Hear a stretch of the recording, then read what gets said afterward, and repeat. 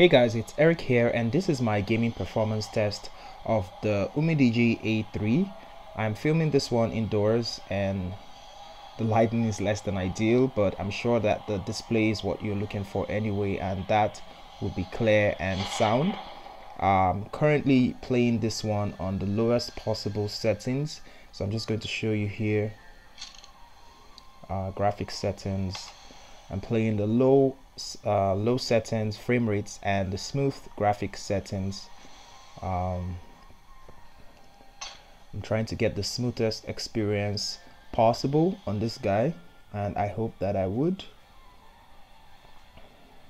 So this is what you're going to experience when you play or try to play PUBG on the Umidigi A3. Okay, so like I said in my review that it won't play the PUBG, but actually it does. However choppy the experience is, it is still playable. This is amazing from a low-end chip. Well, is it really amazing? I would say it's unexpected. You know, I didn't expect this guy to play PUBG, but as you can see here, it does. At the end of this video, I'm going to show the Antutu benchmark test. That's something I didn't do in my full review.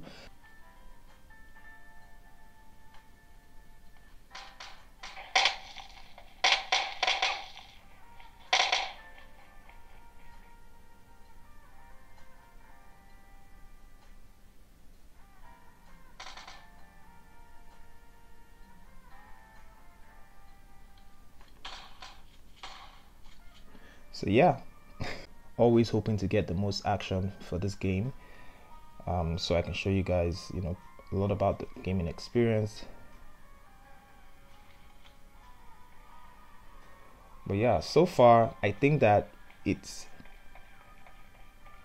not too bad, not too bad.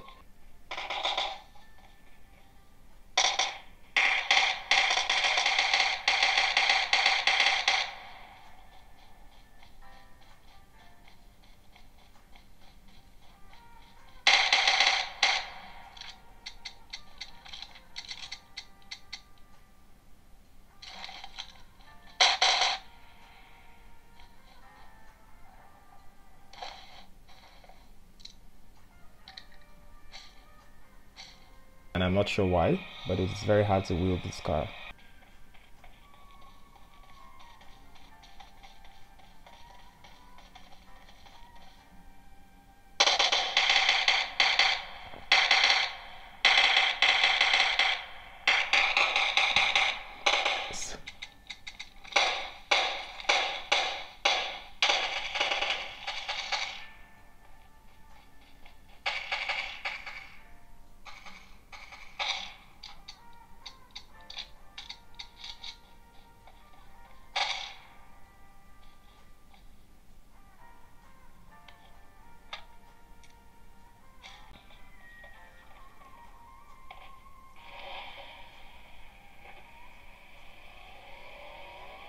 Let's go over to where the action is, and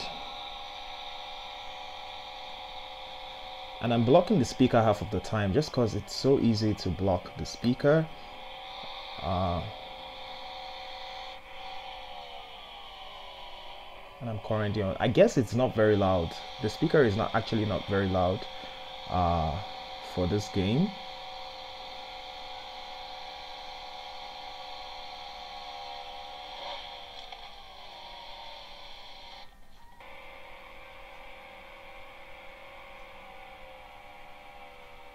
Can see how laggy it is to just drive this thing.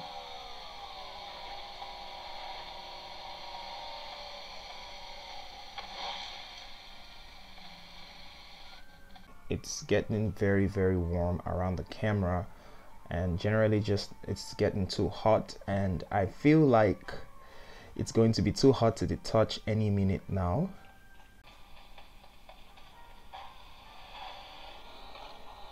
So I'm currently riding with someone in the game who is paired with me, which is fun. One of the fun things you can do on PUBG. So I guess overall I would say that the gaming experience is not as bad as I thought it would be. It's definitely playable. So in my review, I was wrong. This can play PUBG, and I'm kind of glad that it can. Okay, I'm in the red zone. This is getting scary actually.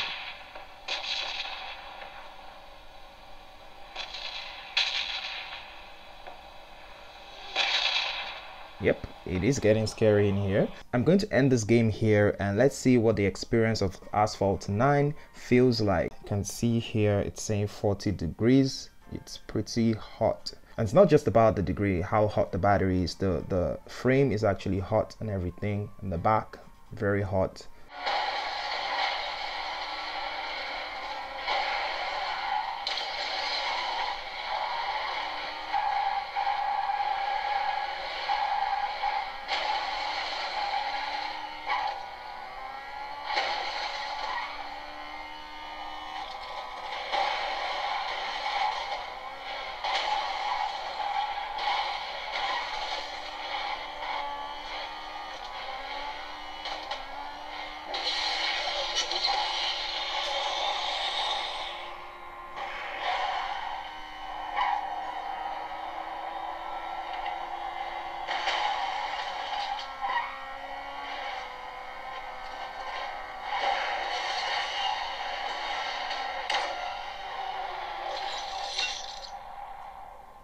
So guys, well, the Asphalt 9 is certifiably unplayable.